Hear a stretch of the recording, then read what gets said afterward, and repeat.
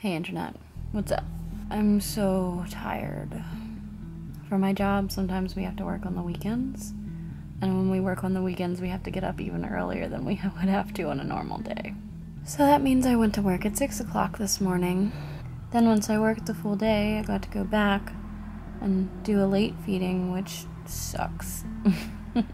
Since I work with animals, they don't take any time off. So somebody has to go in on the weekends and make sure everything's still good and feed what needs to be fed. So this week it was me.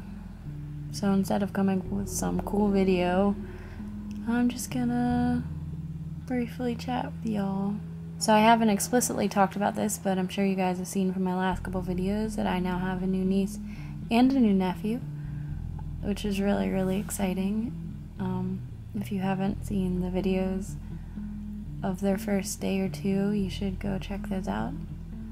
They're the most adorable little things, and I got to see them both yesterday when we had a baby sprinkle for Emmett, my new nephew. My nephew's now a month old and my new niece is now 3 months old. It's so crazy. Time is passing so quickly. I can't believe it's already getting warm out. Like, on Thursday it was up in the 80s, and it honestly feels so good. I got my first tan of the season on Thursday, which was kind of nice. It's so nice to be able to go outside. I've been driving around with my windows down. My favorite season for a long time has been spring, so I've been really excited for it to get here. Also excited because I just bought tickets to go to the Firefly Music Festival in Dover, Delaware. I went last year for a day and I had a really good time, and so this year I'm going with one of my good friends and we're going for a day, so I'm very excited to do that. I was kind of afraid when I started shooting that I might fall asleep in the middle of it, which would be kind of funny, but I don't think I've ever fallen asleep when I didn't mean to. I never have fallen asleep in class.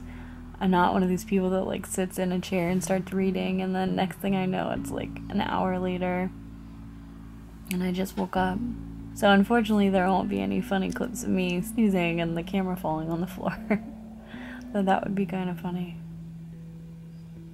I shouldn't have even said anything, I should have just pretended. Though I do feel like I could fall asleep at any second. I don't know.